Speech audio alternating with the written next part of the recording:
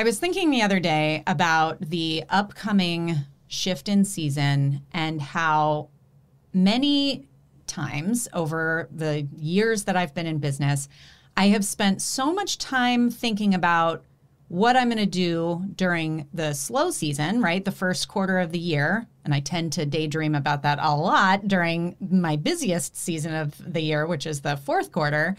So I'm like constantly preparing for that downtime and what I'm going to do to work on my business and sort of take some rest and go on trips or, all of the above.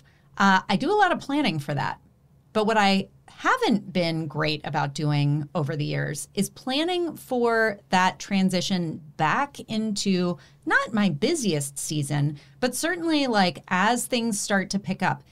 It's almost like the frog in the boiling water, right? Where as it starts to get busy, it doesn't always hit all at once. And so what can happen is all these best laid plans that you've made over Q1 start to unravel because you just kind of fall back into these same old routines and ruts and bad habits that you've always had in your business. So as I was thinking about that, I was doing what I always do in situations like this and reaching for my phone to call my friend Sabrina because she always has great advice and insight on how to manage transitions and how to plan for things and how to create intentional white space in your calendar and all of those kinds of things. And then I thought, why keep this conversation all to myself? Why not invite Sabrina onto the show so I can have this conversation, get the information that I need, and also share it with all of you. So if you've been around for a minute, you know Sabrina Gebhardt. She's a very good friend of mine, an amazing podcast host, photographer, business person, all of the above. But her superpower is definitely this kind of intentionality. And I need it sometimes. And I imagine that some of you do too.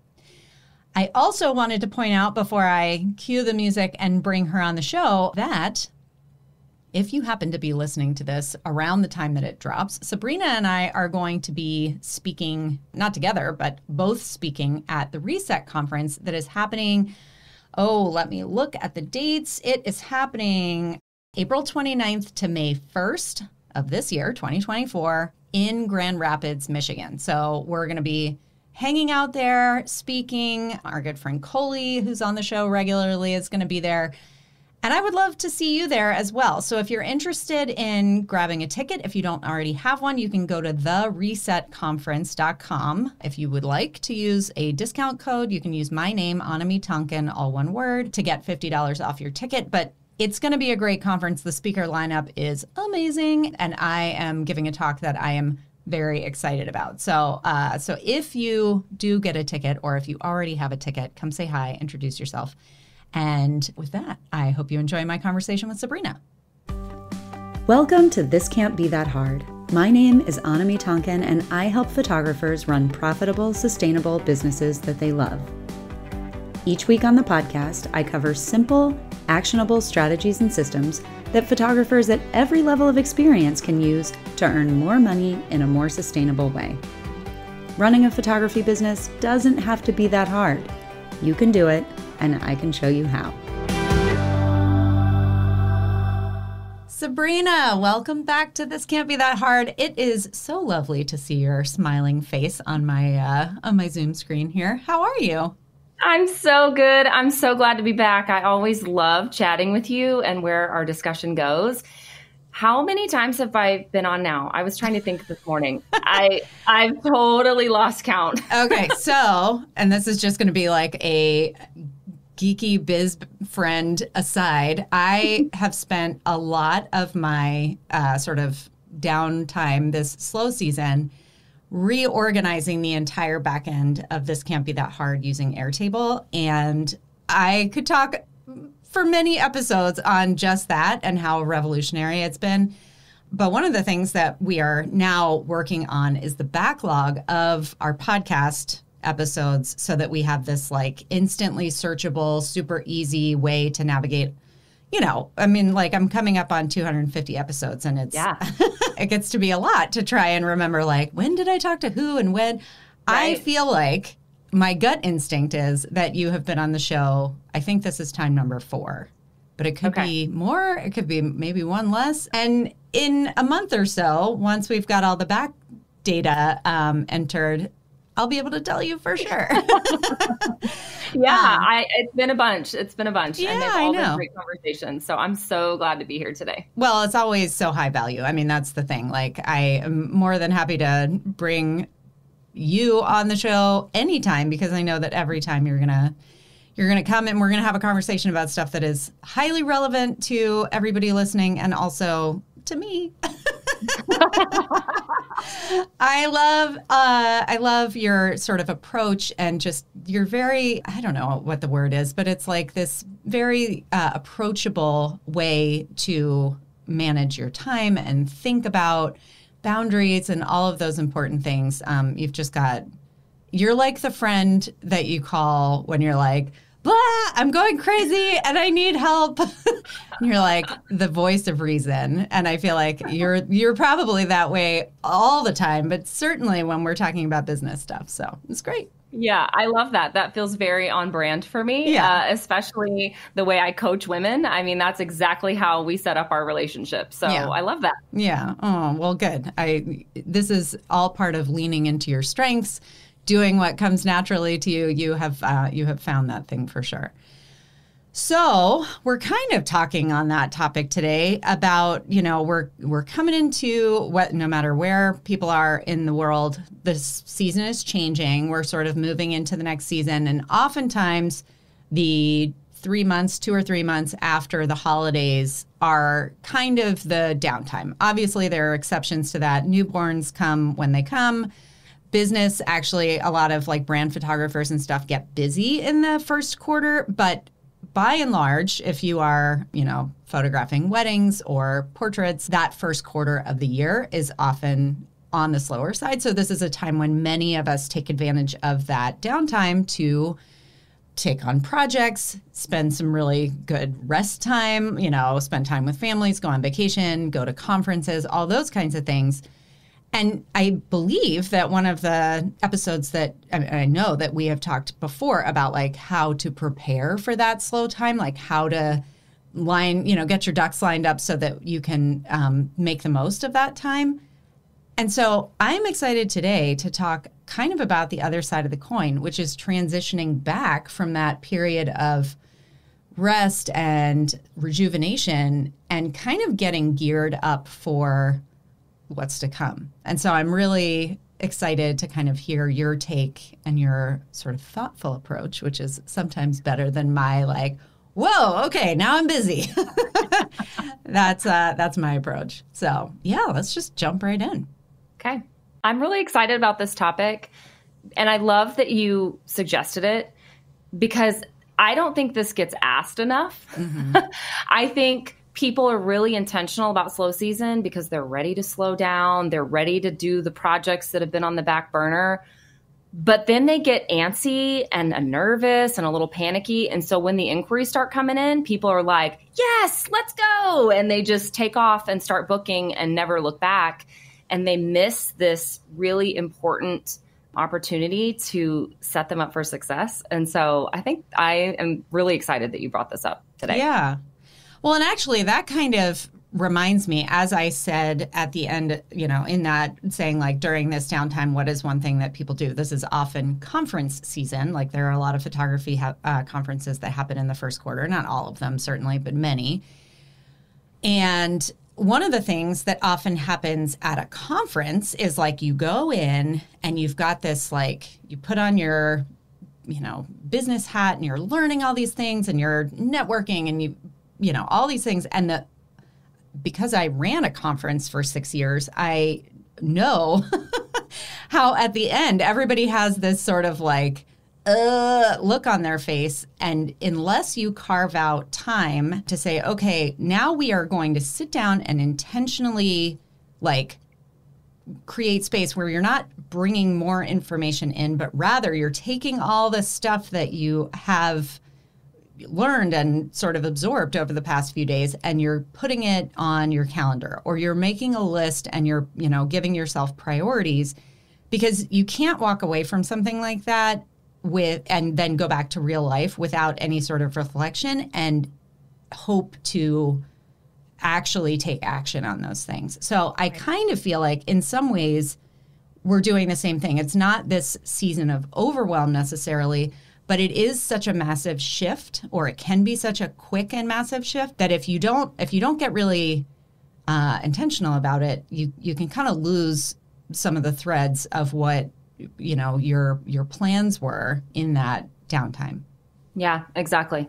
So when you are coaching and when you are talking to people and when you're working in your own business on this, what are some of the basics? Like, as we get into this season, what are you doing to kind of plan for this transition? Yeah, so there's a handful of things that I encourage people to kind of touch on in their business. And you said the word reflection. Reflection is huge because it's really important to use what happened last year as a guide for this next year. Mm-hmm. And the first place that I like to start is with workflows and systems when you're communicating with clients or with your CRM.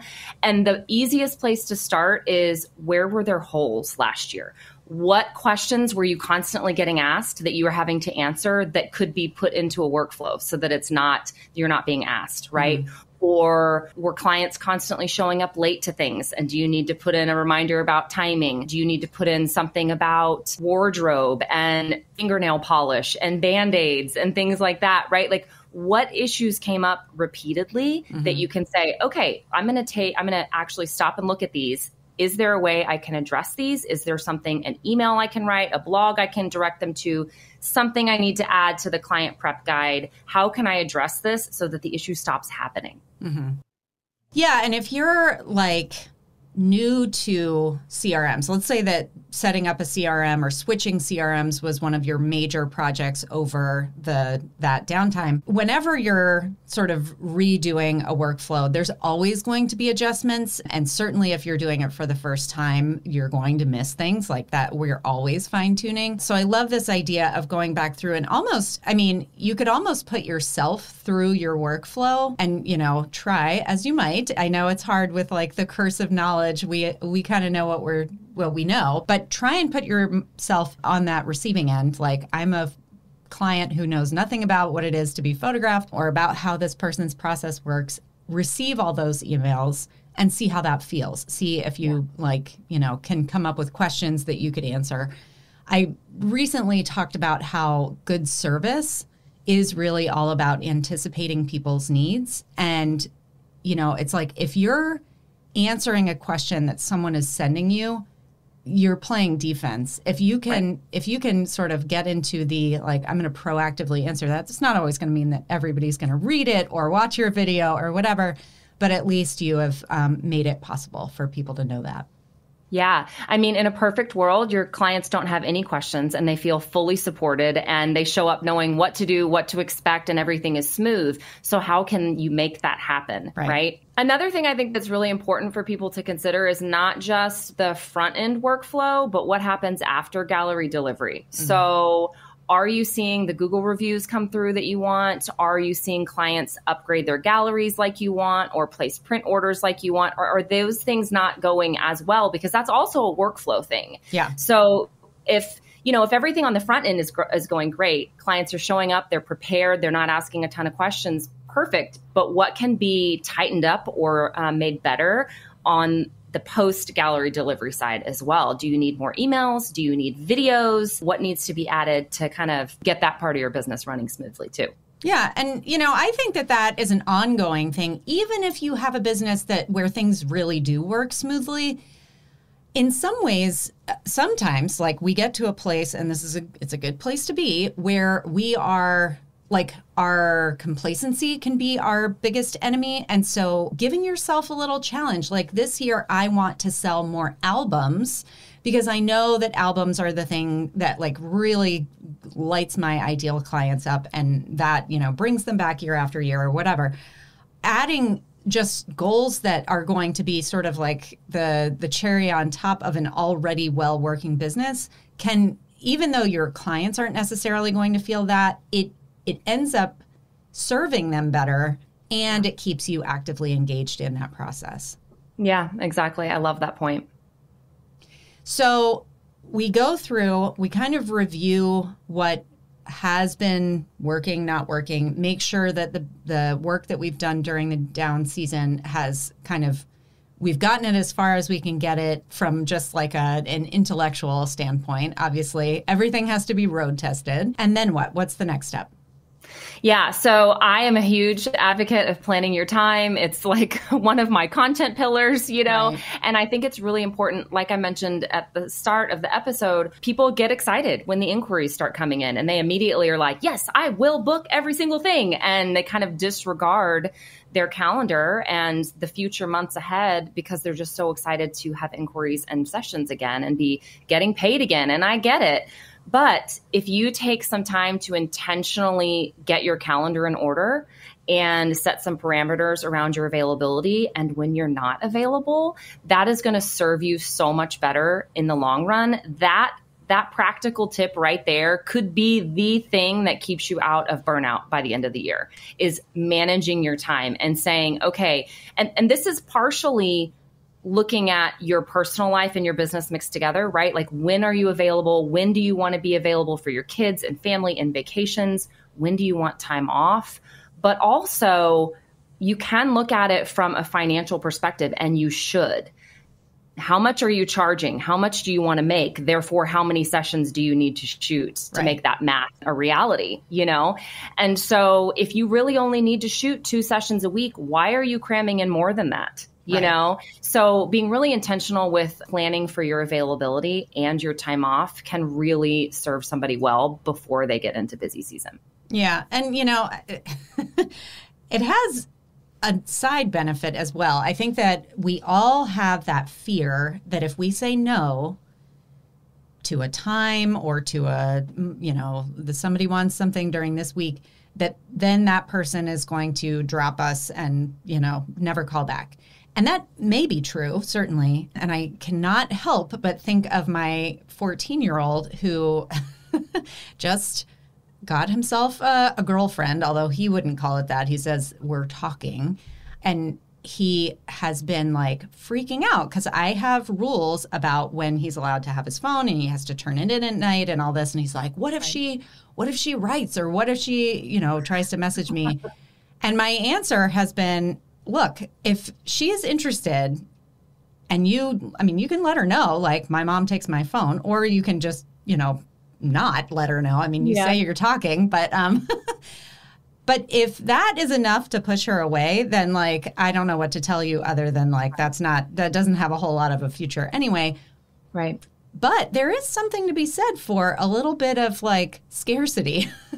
Yeah. It does give you a little like, oh, not always available at the drop of a hat. And what works in this case in middle school, I think also works out in the real world. I have gotten busier with This Can't Be That Hard and have taken on fewer photography clients, it is wild to me how like saying no, oftentimes people will be like, okay, what about this date? What about this? And it's like, I wish I had known that 10 years ago. Yeah. Yeah. And it's one of those things. If you are photographing births or weddings or first 48s, there really is a time boundary there. And maybe you can't serve this client. And that's unfortunate, but you can't serve everyone. All of the other categories have flexibility involved, and you saying you're not available that week or that month should not be the thing that pushes them away. Right. And I think, this goes back to, we could talk about marketing, we can talk about your website, we can talk about copywriting, all of these things to pull in the right people that want to work with you regardless of your availability. And so being brave enough to say, this is when I'm available. Mm-hmm.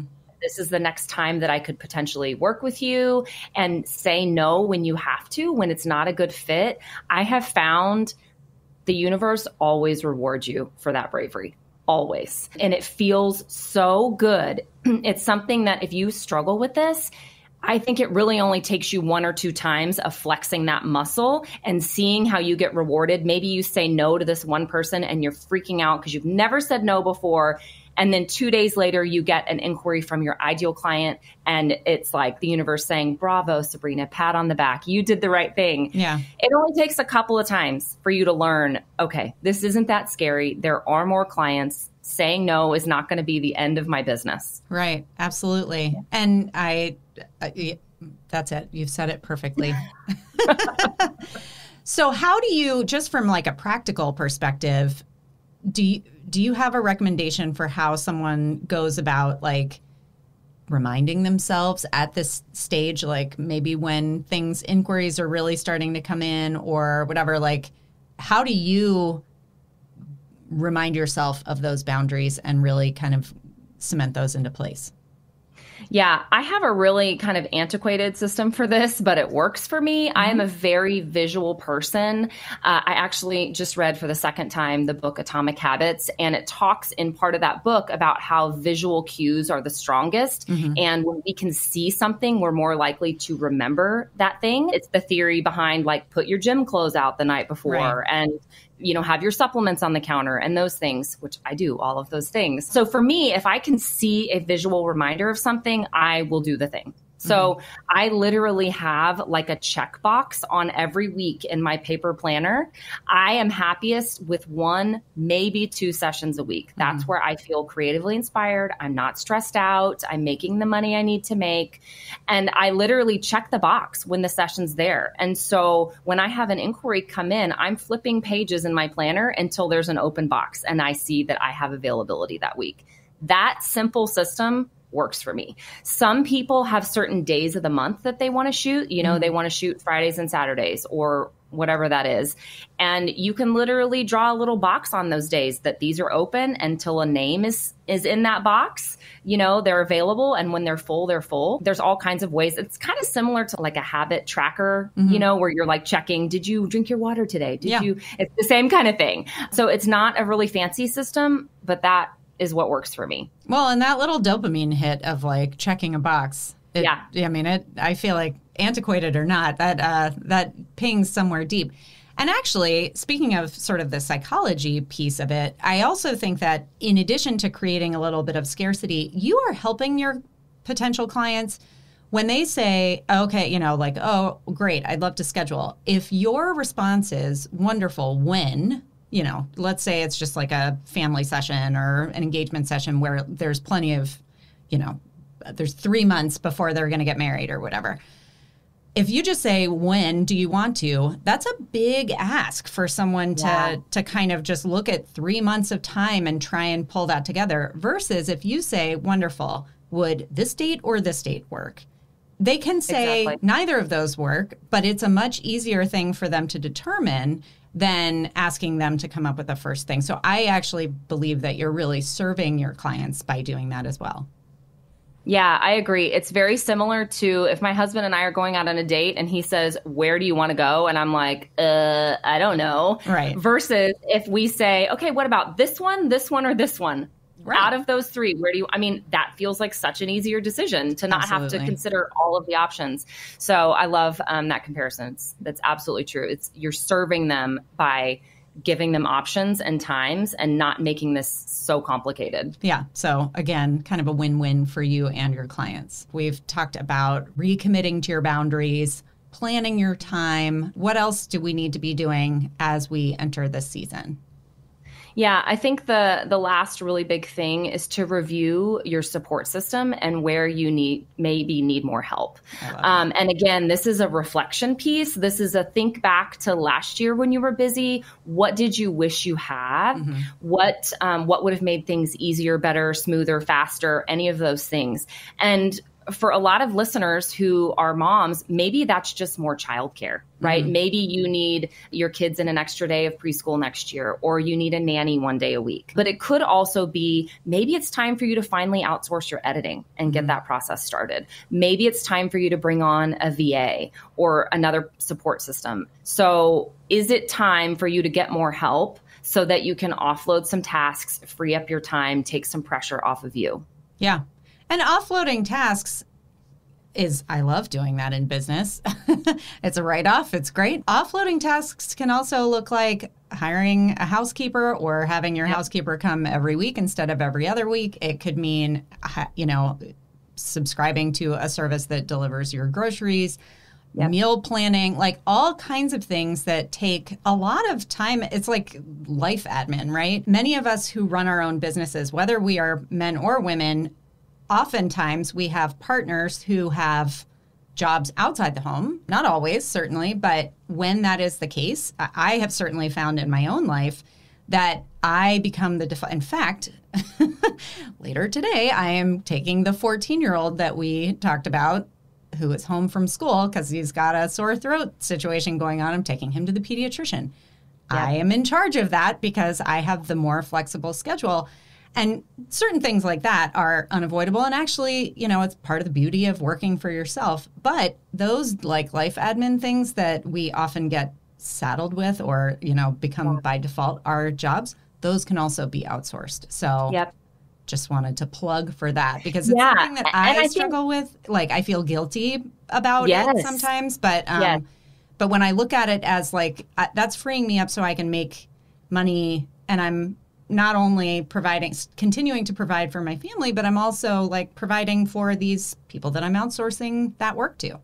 Yeah. And it's not just freeing up your time to make more money. It's freeing up your mental energy and taking stress off because, when you're an entrepreneur and you're in charge of running your house, we have this invisible burden that we are carrying. And a lot of it is the life admin stuff that is taking up so much mental energy that we're not able to do the things in our business well. That's oftentimes what causes us to drop balls, to forget things, to not send the email, whatever.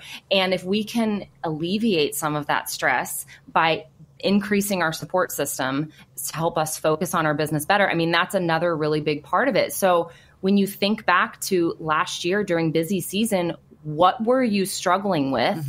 And how can you connect the dots and get support for that thing so that you have alleviated a stress? Yeah, absolutely. Especially for people who work in the home, when there is that lack of separation, that can be a really hard thing. But as soon as you kind of give yourself that gift, I was going to say that permission, but like it is a gift. Yeah. The amount of space that it clears up, like it really can make all the difference. Yeah. And it's one of those things, and I get pushback on this a lot but I don't need that support right now. Okay, that may be true. This may be something that you don't actually need until September or October, but you will not have the bandwidth to onboard or start a new routine with anybody at that point. You have to do that now so that you're rocking and rolling come the time that you actually need the support. Yeah, absolutely. Hiring someone, especially if we take it back to like in your business, whether that's an editor or a VA, it's not a light switch. You don't just hire a VA and then all of your admin is taken care of. You have to onboard that person. You have to train that person according to your systems. You have to give them the tools that they need to support you. And same thing with an editor. And if you try and jump in when you are sinking, it's a recipe for disaster. Yeah, exactly. Sabrina, these are all such good reminders / I need to sit down and do this myself, but I am ever so grateful for your kind of level-headed approach to all of it. I know that you've been on the show many times, and I hope that any of our listeners at this point know who you are, but let everybody know where they can find you just in case they're not already connected. Yeah. Come find me on Instagram. I love to chat and meet friends over there. It's at Sabrina Gebhardt Photography. I also have a podcast that Anami's been on several times called Shoot It Straight. So you can give that a listen sometime. But Instagram's the place to find me day to day. So come say hello. Love it. You will definitely want to add her podcast to your role. It is so good. Excellent. Well, until next time, my friend, I'll talk to you soon. Thanks so much. Okay. Bye. Thanks for having me. Well, that's it for this week's episode of This Can't Be That Hard. I'll be back same time, same place next week. In the meantime, you can find more information about this episode, along with all the relevant links, notes, and downloads at thiscan'tbethathard.com/learn. If you like the podcast, be sure to hit the subscribe button. Even better, share the love by leaving a review in iTunes. And as always, Thanks so much for joining me. I hope you have a fantastic week.